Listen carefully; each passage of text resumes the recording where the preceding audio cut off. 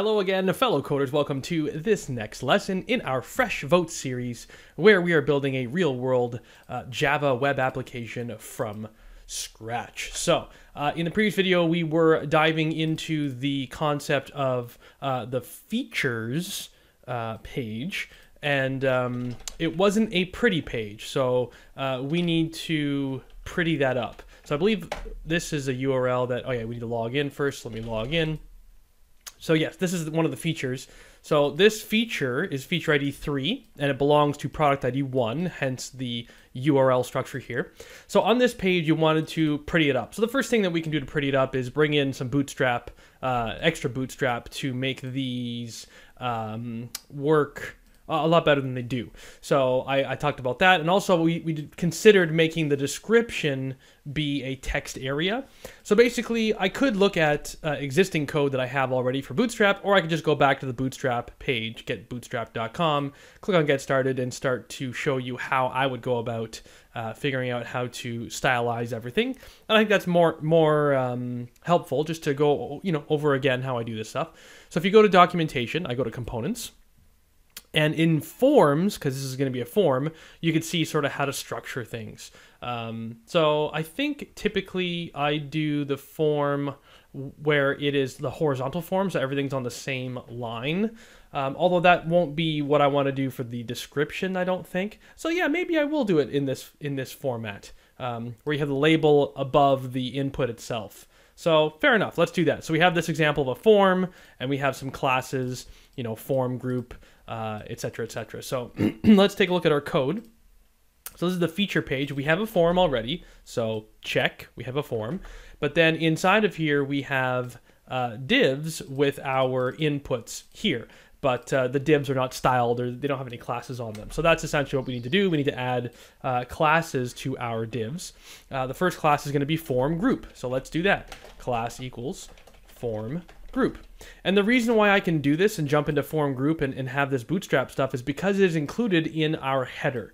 So we have this fragment here that is bringing in stuff from the header file. So if you search for header, you'll find header.html, and that's where our Bootstrap styles are coming in, as well as, I believe, the Bootstrap, JavaScript as well. Cool. So that's, just so you know, that's actually on the page already. So that's why I can use class form group and class container, that kind of stuff. So, cool. Let me go now to, okay, form group.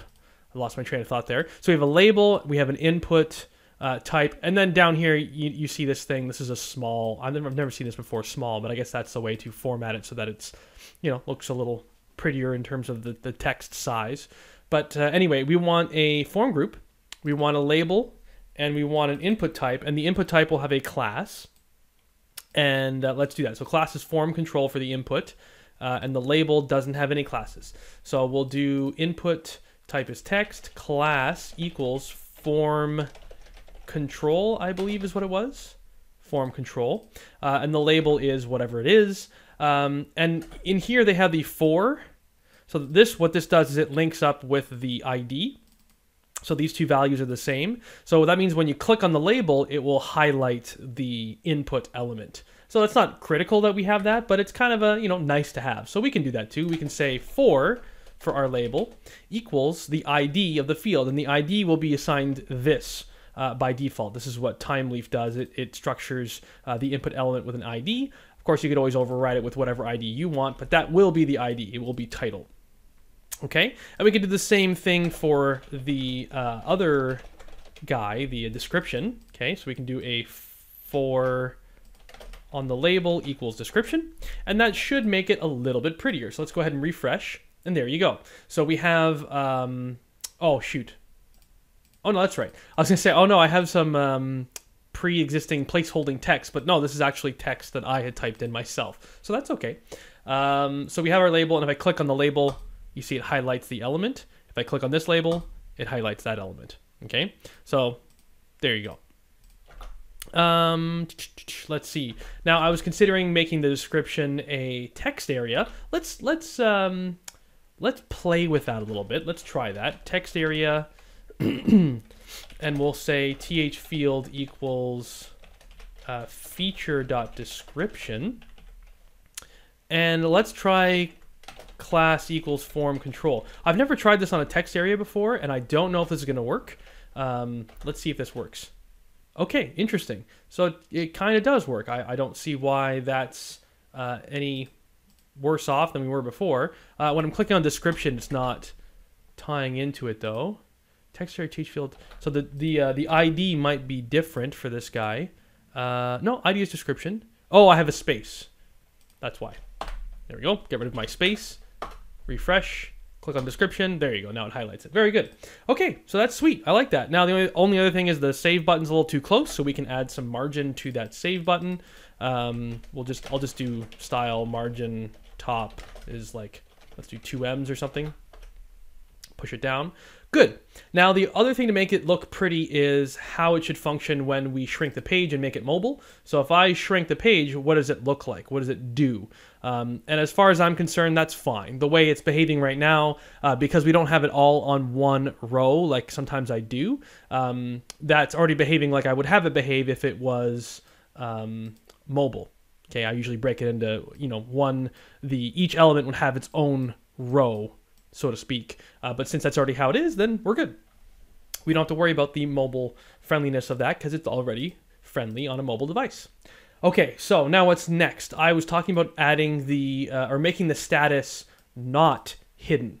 Okay, so let's migrate this from a hidden field to be an actual, non-hidden field. For now, we can do a div class form group. Well, really, this is just a label, right?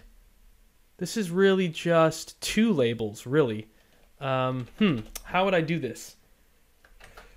Because it's almost like the status should be, you know what? The status should be a different type of component.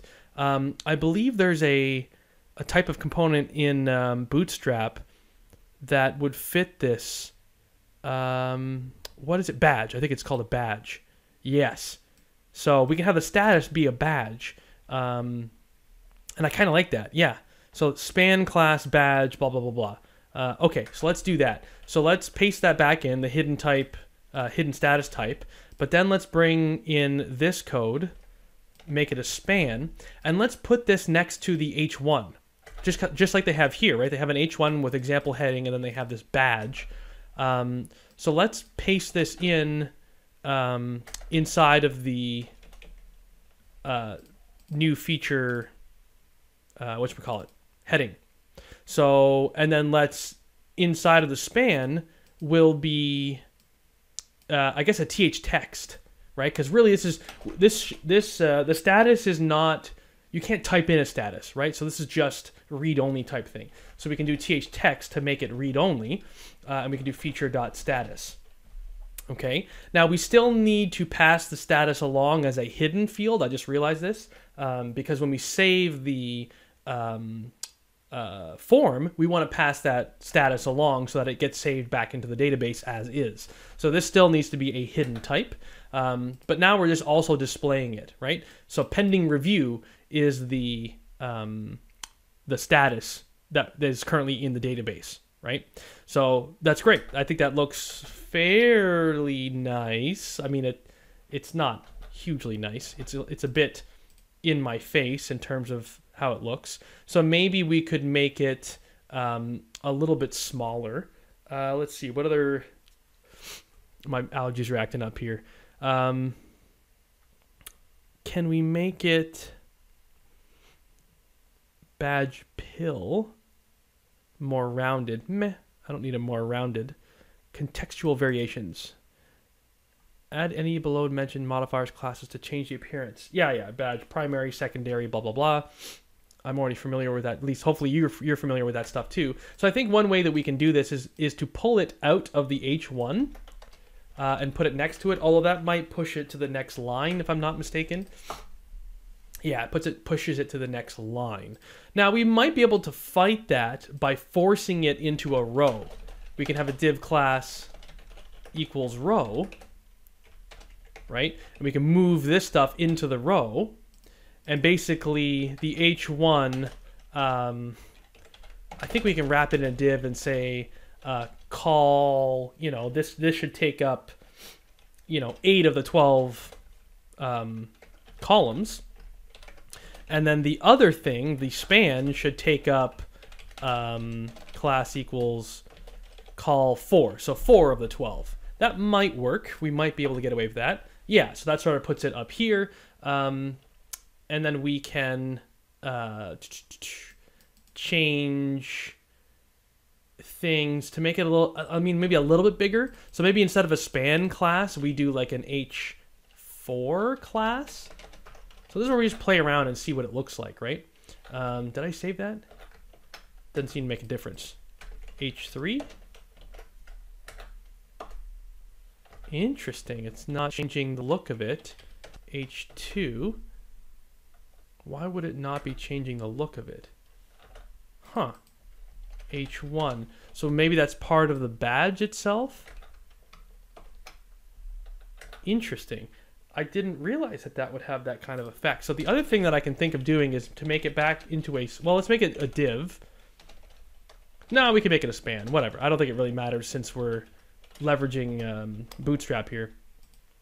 Well, what we can do is we can add some embedded styles. Like maybe the text... shoot, I forget. Is it text size? I forget the style. Let me just add style here, refresh, and click on this guy. And then, so what I do here is I use the inspector. So I hit F12 to bring up this inspector window. I hit select element and I click on the element. So I have the span here. And then over here in the filter in the element.style, I can start messing around with styles. So I can say text, is it size? No. What is text? Text align, decoration. Maybe it's, I'm thinking of another property. Oh, what is it? Font?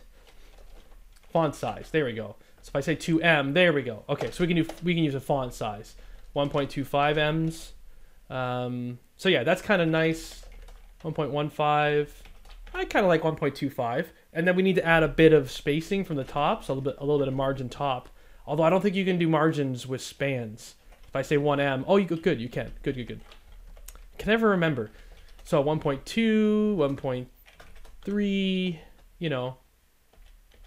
What looks good? 1.5? Sure, let's do 1.5. So now I can take this styling, and really if I was being good here, I wouldn't, I'm going to copy paste it into the style, the you know, inline style. If I was being good, I would assign these, this styling to a class and assign it here. But I'm being a little lazy with my coding.